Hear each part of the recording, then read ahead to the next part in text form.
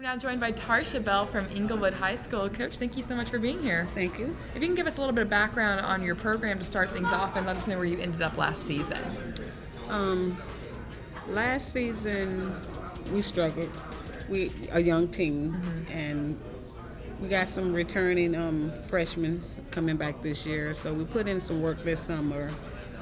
Did a summer program and been putting in a lot of work, working hard, trying to put some effort, build team unity, being able to finish the game and not giving up, even though the score is not in our favor. So you're returning a lot of players this year? Yes, ma'am. I think so. Yeah.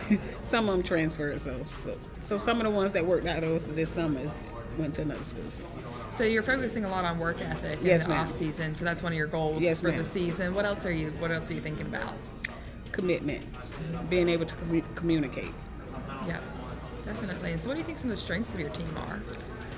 Some of the strength that we've been seeing doing conditioning is that they've been pushing each other and encouraging each other. Great. Well, good. Well, good luck for the rest of the season. Yes, ma'am. Thank you very much. Appreciate it. Appreciate Yes, ma'am.